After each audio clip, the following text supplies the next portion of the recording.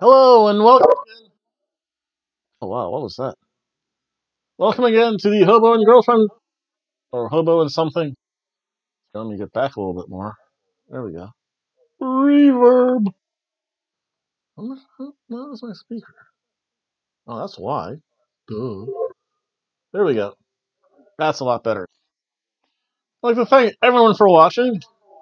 And my name is the one, the only Hobo Tom. Strike the pose. And I'd like to thank everyone for watching, including the 32 people that watched me last night, or depending when this goes up, on Sunday night for Mania, which was actually a really fun Mania. And with the help of Dr. Tom, who obviously knows something about pro wrestling, more than I know. Normally I'm a 50-50 booker, but Dr. Tom was in Stephanie McMahon's head, knew exactly what she wanted to accomplish.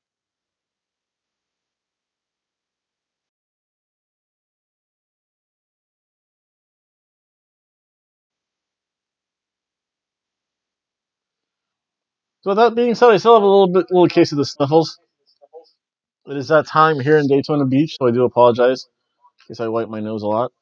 It is that time of year where for about 2 or 3 weeks, it gets in the 30s. I still have to go collect some aluminum too. But if I don't get it, some other bum will. They're not imposing themselves on my territory. So let's get right to it. Let's talk about some Monday Night Raw. This was actually a really fun Raw after the Royal Rumble, mainly because they showed highlights that mattered. It wasn't a highlight reel show, which is kind of like the worst show to have.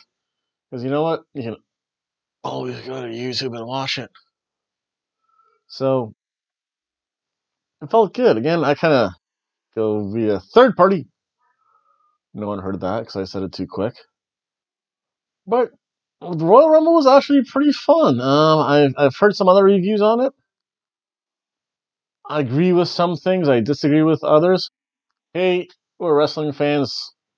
It's not life-altering decisions. What you like or not. So this Raw starts off with Seth Rollins giving a promo. Again, basking in his glory of winning the Men's Royal Rumble. Then Triple H comes out. Last time we saw Triple H and Seth Rollins in a ring, Triple H kind of called him out. Seth said he would burn Triple H's family down too. And before that, Triple H hit the pedigree on him and gave Kevin Owens the Universal Championship. I think that's the last. I think those were the last few times they saw each other. So then Dean Ambrose shows up. He called Triple H a suck up and just began to insult him a little bit. I said, "Do you need permission from your father-in-law to make a match?" So the first match of the evening we have was Seth Rollins versus Dean Ambrose. I'll tell you what, this was a much better match than their pay-per-view match. It was tables, ladders, and chairs, I think. Whatever their last pay-per-view match was, it was horrible. It kind of got booed out of the building. It was long, boring, rest hold after rest hold, and hey, let me put you in another rest hold. So this was a lot better, though. Again, they start off a good back and forth. They start trading chops on the outside. My one qualm, only because I bought the book, the official WWE Book of Rules, from my nephew. I'm reading it too. I mean, the referee has to do a better job with that 10 count, because there was a lot of outside stuff. This whole card was weird like that. They trade chops. Dean Ambrose is definitely getting more aggressive. He's becoming a little bit more unhinged, which would be good and would fit, of course, the Lunatic Fringe character. Seth, he can do the headbutt. He's learned from some Samoan how to do the headbutt, and then he did a splash. Flying Seth is fun, Seth. Except for you can't go to the well too often because he did miss on a frog splash. Almost lost it. Dean eventually did succumb to the burn it down stomp or whatever, stomp it out, whatever it's called. Oh, that's disgusting. I'm sorry you folks had to listen to that. I think because of the food I just had, that doesn't help my cause any. Um, so Dean starts to cut a promo. Nia Jax shows up. They're beginning Nia Jax and Tamina show up because they have the next match. This is teasing though true intergender wrestling, and really based on the size of Nia Jax. Nia Jax is probably roughly the same size of a Dean Ambrose. Well, Dean Ambrose is not the person. Again, the titty master. It's not really the person who should face Nia Jax per se. But Nia Jax is that one woman that would be believable if she went against a man. Probably her, Tamina, Ronda Rousey. Selena Vega is way too short. Who else? Bayley's just tall and lanky. Charlotte, maybe Becky, the way they're pushing Becky. Again, long story short, there's a pretty short list.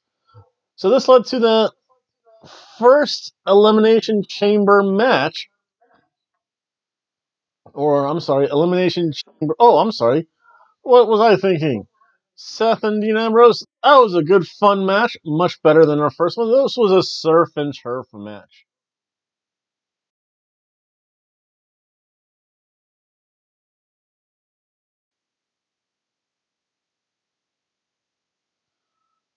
Again, this is the Elimination Chamber qualifying match. 3 teams from Raw. You already know who they are. And 3 teams from SmackDown. 1 team, you already know who they are.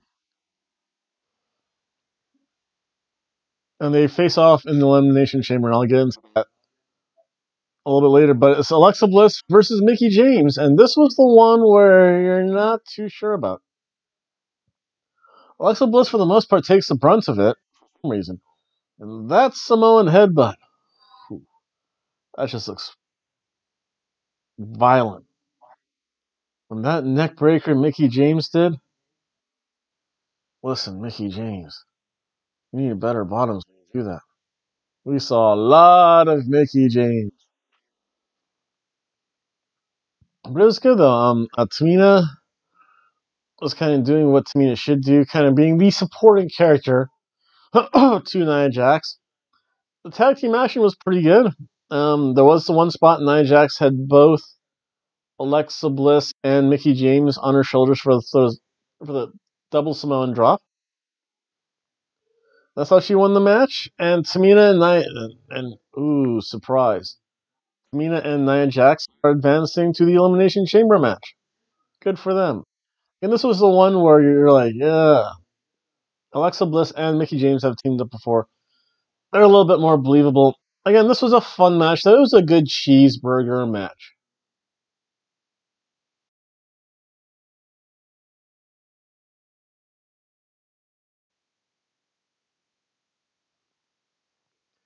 Next, we kind of rehash an old feud. Yeah, this time I'm going to take my mic off. You don't have to hear anything.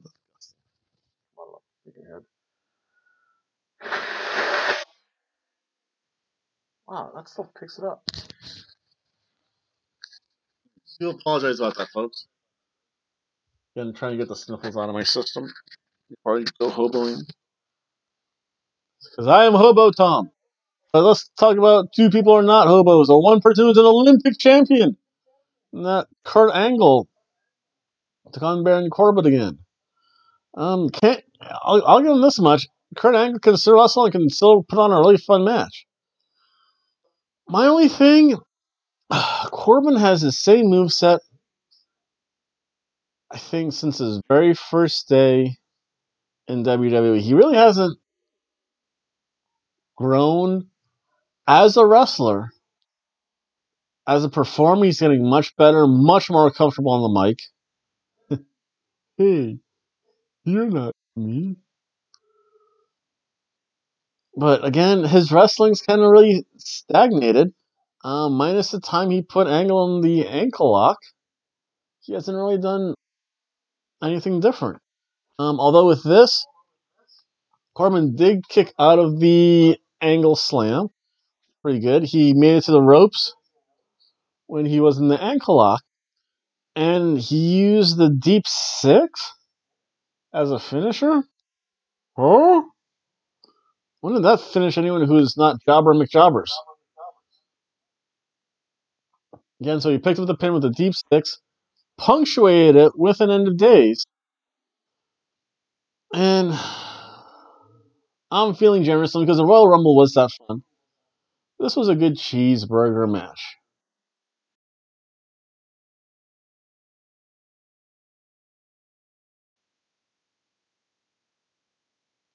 I mean, there's nothing overly wrong with it. It was fun. It was enjoyable. Kurt Angle got a spot.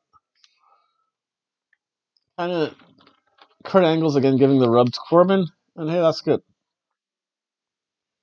Next, Finn Balor comes out and just starts kind of highlight program from him at the Royal Rumble, and he's confronted by Bobby Lashley and Leo Rush. Leo Rush, who's probably closer to his weight than Finn is to Bobby Lashley. But again, this will probably put Finn in a program for the IC belt versus Bobby Lashley. And if they continue this and do the right things, this could lead on to Mania, and it would be good for both wrestlers. And depending how things go, maybe Lashley could go after Brock's Universal Championship at some time, unless Seth wins it. But I made some wild predictions about Kenny Omega and showing up as a surprise entrant, beating Brock Lesnar, and then for Survivor Series, Kenny Omega versus AJ Styles. That's the fanboy of this guy. That would. And then we have a tag team match: Zack Ryder and Curtis Hawkins. Curtis Hawkins versus a Revival. And this actually went back to being a very classic tag team match. I mean, Zack Ryder was always a very good technical wrestler. He definitely deserved having the IC belt. He probably should have had it longer than he did. He had it, I think, for one day. He lost it. He won it Sunday, lost it Monday. Gave him his highlight, I guess. Kurt Hawkins, they're going to tease him winning. And eventually it's going to probably be in a tag team with Zack Ryder. Or he's going to go over someone else. I'll tease that. That's a tease for later. Against the Revival. Again, the Revival is a classic hard-hitting tag team. A very mat-based, very good technical match. Zack Ryder and Kurt Hawkins. Curtis. Again, Kurt Hawkins, they have to gel a little bit more as a tag team. The Revival is much smoother. And this time they actually hit the Shatter Machine, and they didn't have to cheat to win. So maybe someone in management did listen to the Revival and say, hey, we'll book you stronger. So again, that was a fun match. And because they were going to tease Kurt Hawkins getting his first win, that's going to be a cheeseburger moment.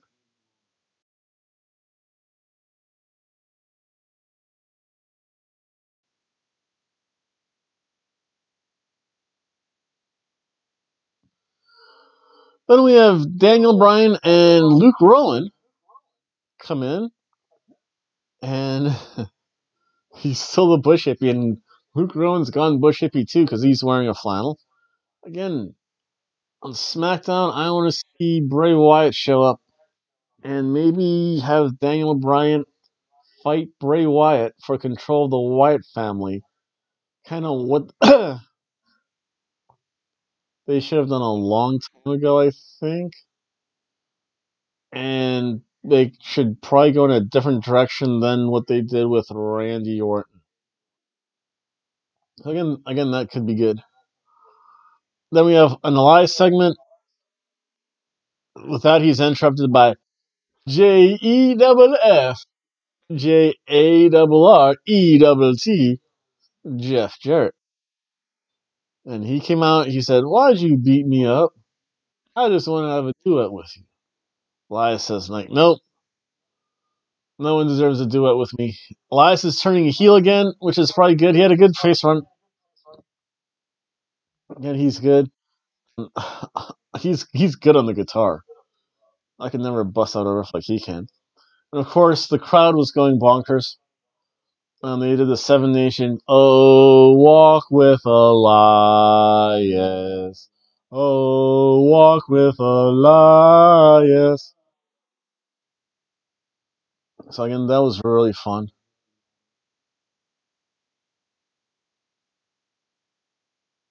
And they were doing some other chant, which was pretty cool too. Oh, they were chanting, "We're not worthy. We're not worthy. We're not worthy," to Elias. And then the road dog, Jesse James, comes out.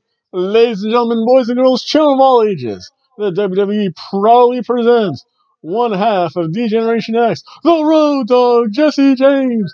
And I got 2 words for you. And the whole crowd goes, "Suck it." And he's like, "Whoa, we gotta keep this PG." Because I think other people were going like absolutely bonkers with crushed chops, and it was just fun. I wonder if this will work better. Again, I apologize, folks. This time of year, everyone gets the sniffles.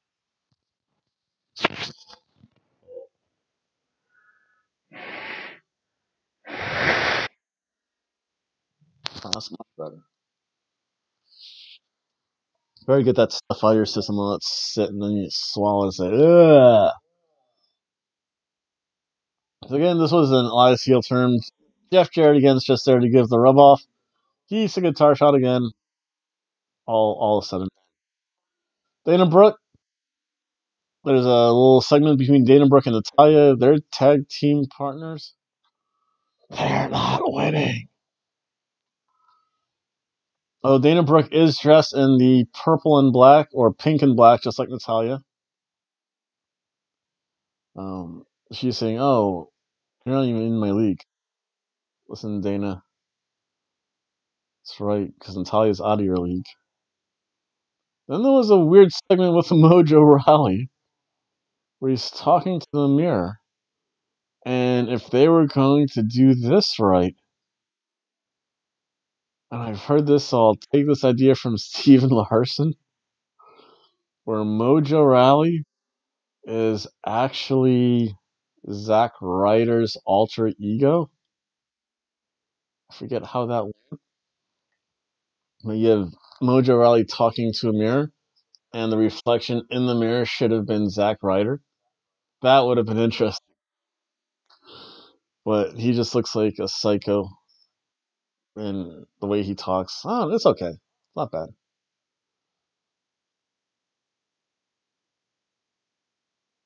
I forget if I mentioned, but the Revival Ryder Kurt Hawkins match, that was a cheeseburger match.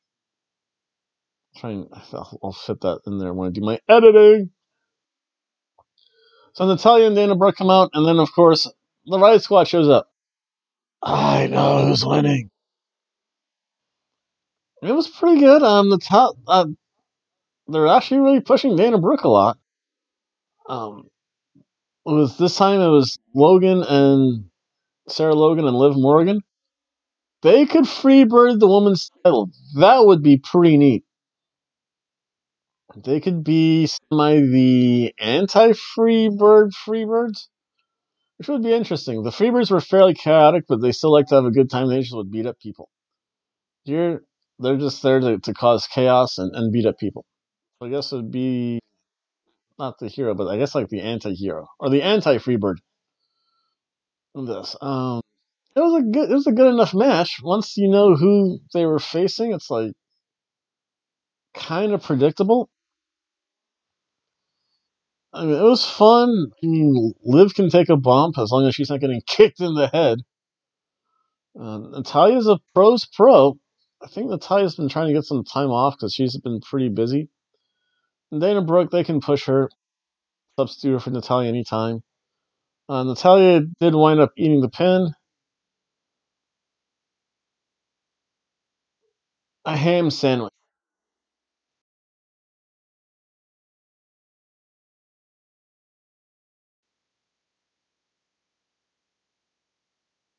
That's only because it was very predictable. So next week on Raw, we're having Sasha Banks and Bailey versus some other tag team. I don't even care who is. Oh God! I know they announced it on TV. I hope they don't to the Bella Twins. I just thought of that. That sounds absolutely god awful. But hopefully that doesn't come to fruition. Next we have Ronda Rousey gives a promo. They start to chant for Becky, and this is where Ronda Rousey has made advances, leaps and bounds in her wrestling. She's not that good on a promo when the crowd doesn't react the way she expects to. So that's kind of tough. Um, gives an open challenge. Again, they start chanting for Becky, Becky, Becky, and then Bailey comes out. Ronda Rousey gets the early advantage with all her MMA skills. Bailey then goes after the knees, and the crowd starts singing the Bailey song. And Ronda Rousey almost looked confused because they were not cheering for Ronda Rousey. She's the face champion. She was not getting cheered. They were saying, "Hey, Bailey, ooh, I wanna know, will you be my girl? Hey, Bailey, ooh, ah, I wanna know, will you be my girl?" So they were doing that, and Ronda seemed a little off. Um, there was one time Bailey literally told her what to do next. You could tell they went for a collar and elbow tie, and you said, "Yeah." I mean, you could, if you were in those first 20 rows, you probably could have heard the spot. Try not to make it as obvious as that, because then it's like, oh, she's telling her the spot. And I know one day on Twisted Pixie's channel, I'm going to explain all my wrestling jargon: spots, works, jobbers, shoot. It's kind of secret wrestling things. It's not a secret anymore. Um, Ronda Rousey did hit that hanging armbar, which was pretty cool. And when did Bailey learn to do submission? Because she was going for, I don't think it was a knee bar. It was almost a heel hook. They called it a knee bar. She really kind of fumbled with it a lot, though. Again, not something that she's been practiced on. They said they were going for the bank statement. Obviously, she hasn't mastered the bank statement. That's Sasha Banks' move. So, of course, Ronda Rousey's going to win. When she put her in the armbar, she tapped out. Tried to shake Bailey's hand. Bailey wasn't having any of it. And then Becky Lynch showed up. And the place went bonkers because we know for WrestleMania it's going to be Becky Lynch versus Ronda Rousey. And evil Becky is still amazing. Then the next match, and that was actually it was a really fun match. It was a good cheeseburger match.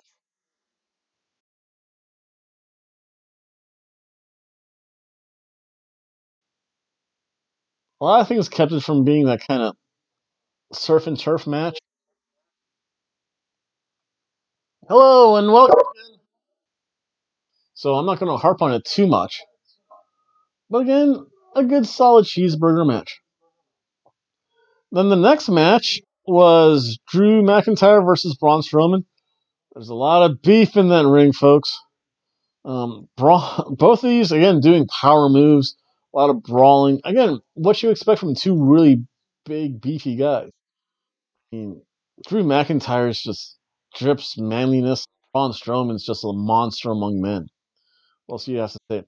Braun does have to realize, though, that people have seen him now and they've scouted his moves. Because, again, he did the kind of run around the ring thing to shoulder tackle. Drew just olayed him right into the barricade, went right through that barricade. Again, heavy fist. This is that one match, and that's why I'm going to give it what it did, where they were on the outside a lot, and Baron Corbin got involved. And for a while, Baron Corbin didn't make a difference because he was just getting beat up by Braun. Yeah, Baron Corbin went to go pick up the stairs. Braun, I think, just like kicked him, got the stairs, started to beat Baron with the stairs. And again, as long as you're not the one doing the thing to said person, there won't be a DQ. It only gets DQs when that Baron actually puts his hands on him. I don't know. But they were outside a lot. I was shocked that the referee allowed it because they had to be outside for a good 10 minutes, much less a 10-second count. Again, he did hit the running thing to both Drew and Baron the second time. Then count out. But then, of course, Baron Corbin eventually got his hands on Braun Strowman. And you know what that means, folks? We got ourselves a dusty finish, baby. But in WWE, a dusty finish means Braun Strowman wins. And it was a dusty old ham sandwich, folks.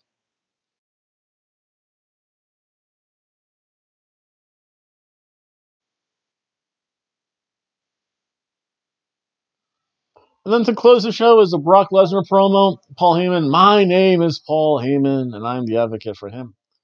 You guys know in the wrestling, memorize lines word by word. Let's also make a decision. If Seth was smart, he would choose Daniel Bryan in the WWE title. Of course, that's going to bring Seth Rollins out to the ring. Gets an early edge by kicking Braun in the gut, where Braun was injured during his match with Finn Balor the previous night. Then he just started to get a lot of F5s. He went from a curb. Brock Lesnar caught him doing the curb stomp into an F5. Like when he was in the air, he literally caught him, F5'd him once. Looked really upset. F5'd him again. Looked at his Universal Championship. F5'd him again. The referees got involved. He said, just for your involvement, refs, I'm going to F5 him again. And because he wants my title, I'm going to F5 him on the title. And I think that last time, he hit it one more time because I think someone said, hey, there's still a couple seconds left. Do it again. And the crowd was chanting one more time. So again, it was a fun show. It was a good. Again, the big thing about the show is that it wasn't just a highlight reel from the previous night. It had poignant highlights that made sense for the story beats, and it was fun. I mean, I think there was only the two ham sandwich matches. Again, if you're going to be predictable, WWE, you're going to get knocked down a peg. So again, I'd like to thank everyone for watching. Please like, share, comment, and subscribe. Also comment on some of the production value I've been putting into this video. And I shall see everyone Tuesday night. Have a good night, folks. It's time for me to go back to work. Bye.